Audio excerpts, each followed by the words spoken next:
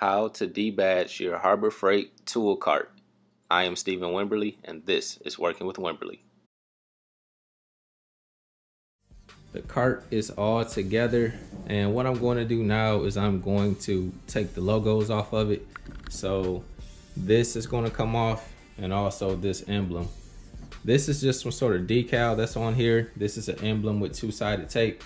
It's going to be the same method that I use on cars when I'm debadging a car. I'm going to get it warm with the heat gun. Once it gets warm, I'll be able to peel it off cleanly. There's going to be some glue left, and to get the glue, I personally like to use WD-40. Just keep rubbing it on there until you get all of the adhesive off. And once you're done using WD-40, to clean the WD-40, I just use some soap and water mix right here. Spray it on there, wipe it down, and you're good to go. It's gonna be the same here, except when I peel this off, I'm probably gonna have to scrape off the two-sided tape by hand, and then I'll go to the WD-40 and I'll do the soap and water. And once their logo is off, my logo goes on.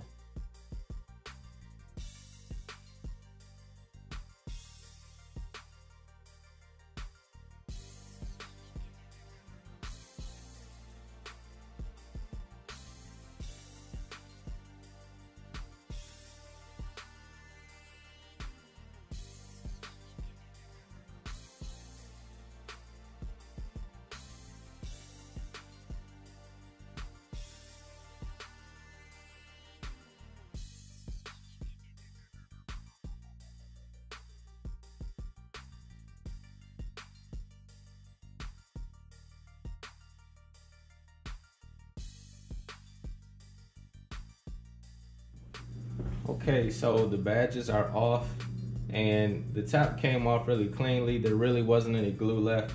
And down here, the emblem came off pretty easily as well. And I'm so used to doing this on cars where the two-sided tape has been on for years and years and it's hard to get off.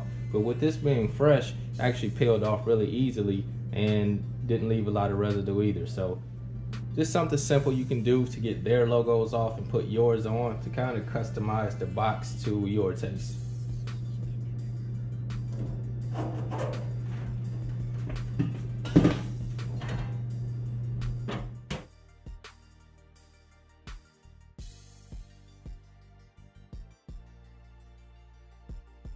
If you found this video helpful, be sure to subscribe to the channel, give me a thumbs up, and leave a comment. God bless you all.